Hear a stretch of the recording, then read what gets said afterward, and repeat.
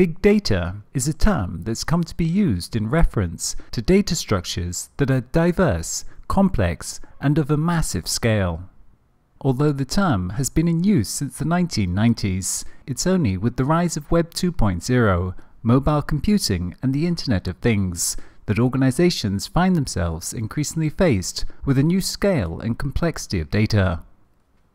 The term big data implies an increase in the quantity of data, but it also results in a qualitative transformation in how we store and analyze such data. It is certainly the case that with big data, more is different. The world's technological per capita capacity to store information has roughly doubled every 40 months since the 1980s, resulting in an extraordinary increase in data storage capacity. Since that time, the amount of information in the world has exploded. Likewise, the digitization of that information has happened in a historical blink of an eye. Back in the late 80s, less than 1% of the world's information was in a digital format. By now, more than 99% of all information in the world that is stored is in a digital format. Equally, the amount of data available through the internet has grown at an extraordinary level.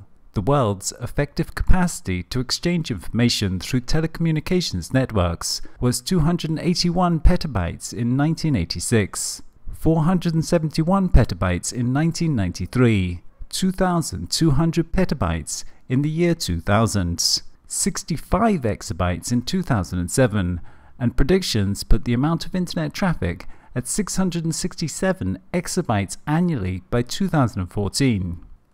From this data, we can see how a little after the year 2000, the amount of digital information began to explode, and at the same time, largely due to the mass adoption of the internet and user-generated systems, the nature of that data changed from being largely structured to being largely unstructured. We might identify this as the tipping point from the world of data to this new world of big data. Indeed, industry, government, and academia have long produced massive datasets, such as remote sensing, weather predictions, scientific experiments, or data from financial markets. However, given the costs and difficulties of generating, processing, analyzing, and storing such datasets, these data have been produced in tightly controlled ways that limit their scope, temporality, and size. For example, to make the compiling of national consensus data manageable, they have been produced once every 5 or 10 years, asking just 30 or 40 questions, and their outputs are usually quite coarse in resolution. While the census may wish to be exhaustive, listing all people living within a country, most surveys and other forms of data generation are just samples, seeking to be representative of a population but not technically capable of representing all features. Big data has a number of key attributes that make it distinct in nature from these more traditional datasets, including its volume, velocity of data capture, variety of data sources, its high resolution, and its often exhaustive nature of sampling. First, as the name implies, big data is truly massive in volume, consisting of terabytes or petabytes of data.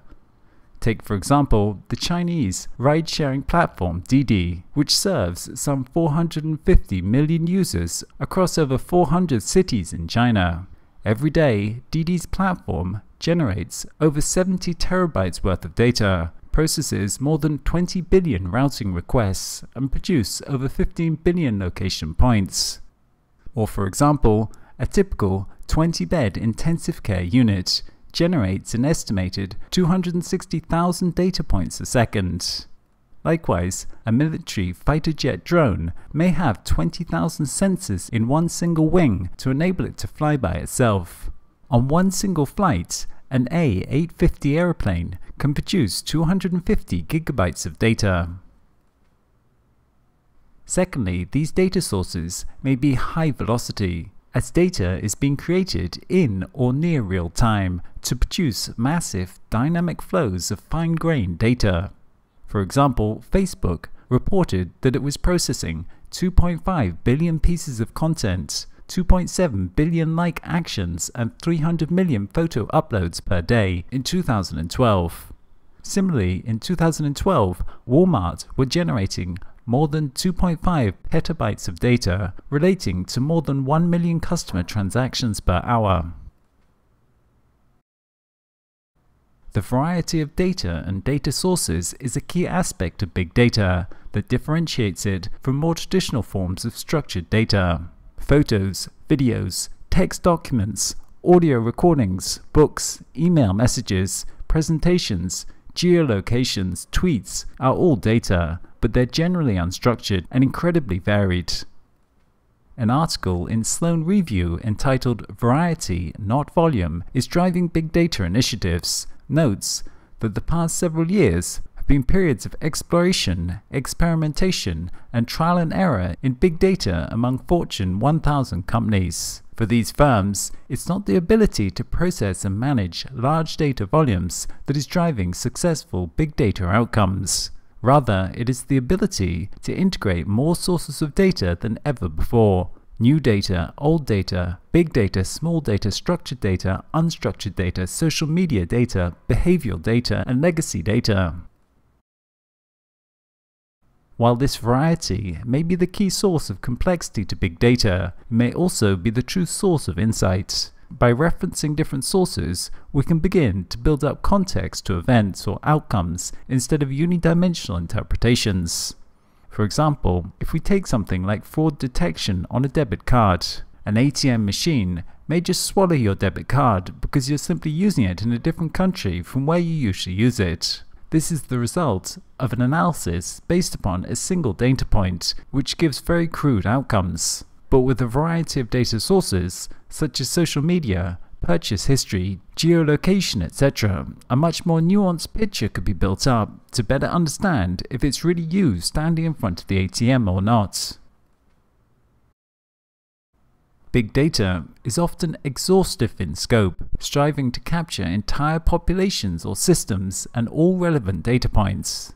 Take, for example, a recent project initiated by the US Securities Exchange Commission to try and capture and analyze every single US financial market event for every single day. The goal of the project, called Consolidated Audit Trail or CAT, is to track every life cycle event, every tick, every trade, every piece of data that's involved in the US market in one place, and bring it into one data platform. The goal is to build a next-generation system that will allow them to understand in a reasonable amount of time what is going on in the market. This involves taking data from all the different silos across all these different banks, the broker-dealers, the market makers, the dark pools, and so on, and bring it all into one system.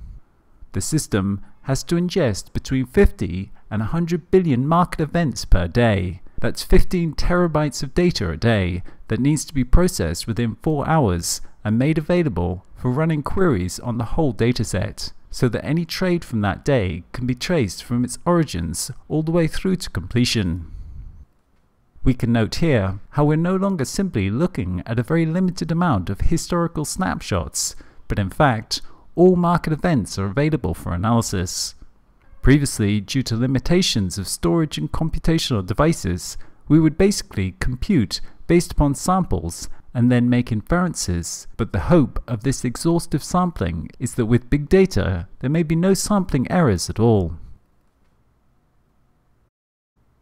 Big data is characterized by being generated continuously, seeking to be exhaustive and fine-grained in its structure.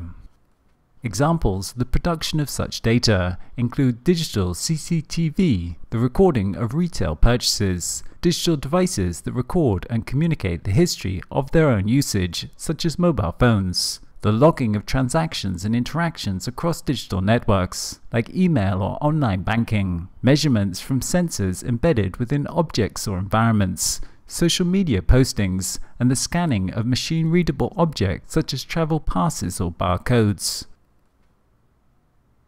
The scale and complexity of big data requires, in turn, a change in computing models, both in how we structure data and how we process it. Big data usually includes datasets with sizes beyond the ability of commonly used software tools to capture curate, manage, and process within a reasonable time. Data systems, up until just a decade ago, were almost completely structured relational databases. Data was structured into tables and columns, but with the rise of big data has come the evolution of databases into a non-relational form, what can be referred to as NoSQL. A NoSQL database provides a mechanism for storage and retrieval of data that is modeled in means other than the tabular relations used in the relational databases of the past. In contrast to relational databases where data schemas are carefully designed before the database is built, NoSQL systems create flexible data schema or no schema at all. For example, one type of NoSQL structure is graph storage. Graph data storage organizes data as nodes, which are like records in relational databases, and edges, which represent connections between the nodes. Because the graph system stores the relationships between nodes, it can support richer representations of data relations. Also, unlike relational models, which are reliant on strict schemas, the graph data model can evolve over time. Additional technologies being applied to big data include massively parallel processing databases. Multidimensional big data can also be represented effectively as tensors, making it more efficient to handle through tensor-based computation.